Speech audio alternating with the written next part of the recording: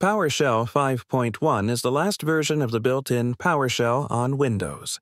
To update it to PowerShell 7, PowerShell Core, you need to install PowerShell 7 separately. To check the version of PowerShell on Windows, you can follow these steps. Right-click on the Start button in the taskbar. Choose Windows PowerShell or Windows PowerShell Admin from the menu. It's recommended to run it as an administrator. Type the following command and press Enter. All commands will be on first comment. This will display the current version of PowerShell installed on your device. To update PowerShell on Windows, you can follow these steps, open your web browser, and go to the link.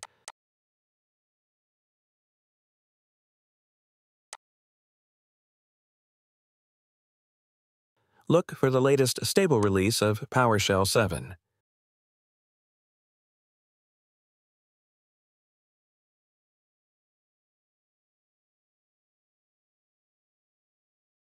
Download the MSI installer file suitable for your operating system version, x64 or x86. After downloading the MSI file, double-click it to start the installation process.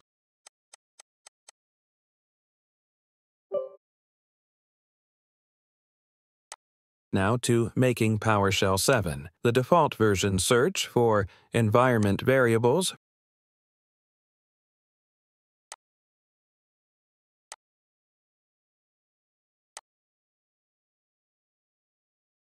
From Advanced, select System Variables,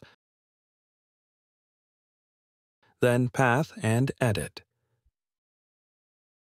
If the path for PowerShell 7 is already there, move it to the top using the side arrows. If not, click New and add the following path.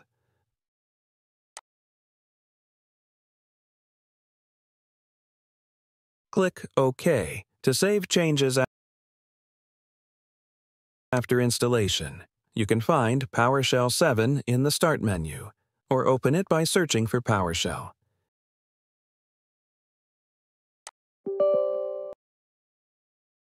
If you already have PowerShell 7 installed and want to update it to the latest version, open PowerShell 7.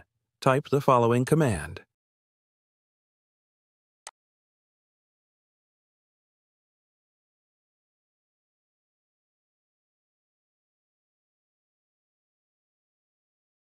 Thanks for watching.